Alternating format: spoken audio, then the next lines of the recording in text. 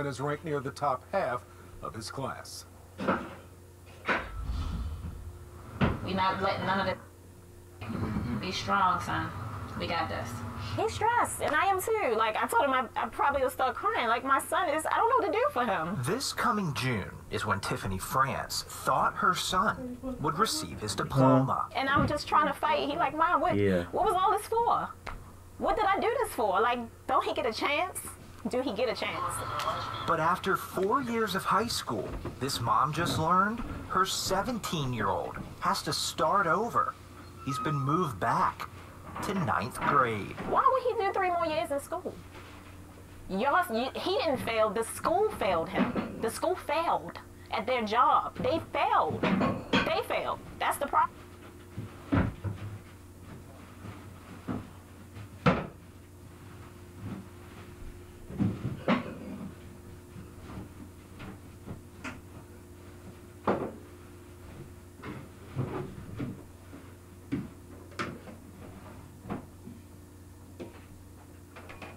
Here. They failed. They failed. He didn't deserve that. France's son attends Augusta Fells Savage Institute of Visual Arts in West Baltimore. His transcripts show in 4 years he has passed just 3 classes, earning 2.5 credits, which places him in 9th grade. But France says she didn't know that until February. She has 3 children and works 3 jobs. She thought her oldest son was doing well because even though he failed most of his classes, he was being promoted. His transcripts show he failed Spanish 1 and Algebra 1, but was promoted to Spanish 2 and Algebra 2. He also failed English 2, but was passed on to English 3. I'm just assuming that if you are passing, that you have the proper things, you know, to go to the next grade. And, you know, the right grades, you have the right credits. As we dig deeper into her son's records, we can see in his first 3 years at Augusta Fells, he failed 22 classes and was late or absent 272 times. But in those 3 years, only 1 teacher requested a parent conference, which France says never happened. No one from the school told this mother her son was failing and not going to class. Yeah. France's son, in his 4 years at Augusta Fells, earned a grade point average of 0.13. He only passed 3 classes, but his transcripts show his class rank is 62 out of 120. This means nearly half of his classmates, 58 of them, have a GPA of 0.13 or lower. He's a good kid. Like, he didn't deserve that. Where is the mentors? Where is the help for him? I hate that this is happening to my child. In your opinion, did the school system fail this child? Absolutely. This city school administrator who works inside North Avenue asked not to be identified for fear of retaliation. That school community failed this student. This administrator told Fox 45 News city schools failed because it has protocols and interventions set up to help students who are falling behind or have low attendance. In France's son's case, they didn't happen. I get angry. There's nothing but frustration. We see on the news the crime that occurs. We know that there are high levels of poverty in Baltimore. Things like this are adding to that. These children are why I do this work. Dr. Sonia Santelises was school CEO 4 years ago when France's son was a freshman, but she will not interview with Fox 45 News. Instead, we received this 2-page statement, which explains what should happen when a student is chronically absent or failing. The district says students received a letter about their academic status this past summer, and records can be accessed through the campus portal. When a student is absent, an automated call is placed to the number on file. The statement also said the school conducted recent home visits and the student's parent visited the school. But France says none of that happened. What this statement does not address is why France's son was promoted despite failing classes. It doesn't discuss his class rank or the 58 other students with a GPA of 0.13 or lower.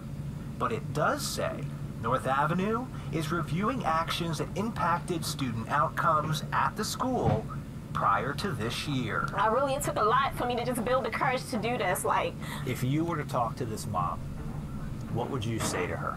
You know, I didn't have a hand on this student, but I work for city schools, so he is one of my kids. I would hug her and I would apologize profusely. and he feels embarrassed, like he feels like a failure, and I'm like, you can't feel like that, and you have to be strong. And you gotta keep fighting. You know, life is about fighting. Things happen, but you gotta keep fighting. And he's willing. He's trying, but who would he turn to when the people that's supposed to help him is not? Who do he turn to? France has pulled her son out of Augusta Fells. He is now enrolled in an accelerated school program at another high school in West Baltimore. She is told if he works hard, he could graduate by 2023. And if you would like to read City Schools' entire two-page statement, we have posted it on our website, foxbaltimore.com. I'm Chris Pabst, and this is Project Baltimore. I would like to know one thing. Where was the mother? Evidently, there's no father. There's a report card that comes home every week, every semester. And you telling me in a 4-year period she did not see any, I repeat, any report card at all. So you tell me, whose fault is it? It's the parents. You can blame the school system, but you must understand this. You must be the caretaker of your child's education. And evidently this mother wasn't. And this happens throughout most inner cities. These single mothers don't look at their children's report card. And you're going to tell me, after 3 years, your son passes 3 courses, has an average of 0.13, and you have no idea what's going on. Yes, the school system is at fault, because the teachers union can care less about your child's education, because their children go to school in the suburbs. They go to private schools, Catholic schools. You remember what Elijah Muhammad said? If someone won't treat you right, they won't teach you right. And now she's crying on TV. This should have happened his freshman year. She should have been investigating every aspect of that school. But she did not. And this is what happens when you turn your kids over to a teachers union in the Democrat Party. They can care less about your child. The teachers union is about the teachers, not your child.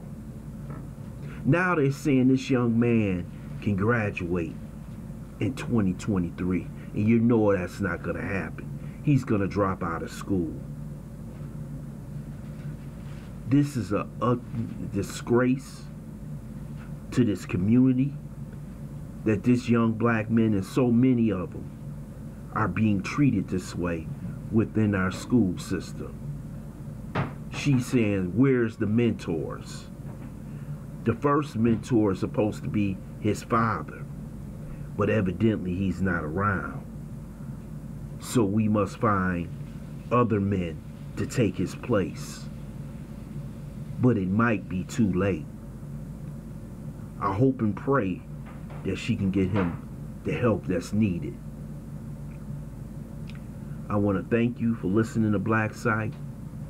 I hope you subscribe to this channel, smash that like button, and also share this video.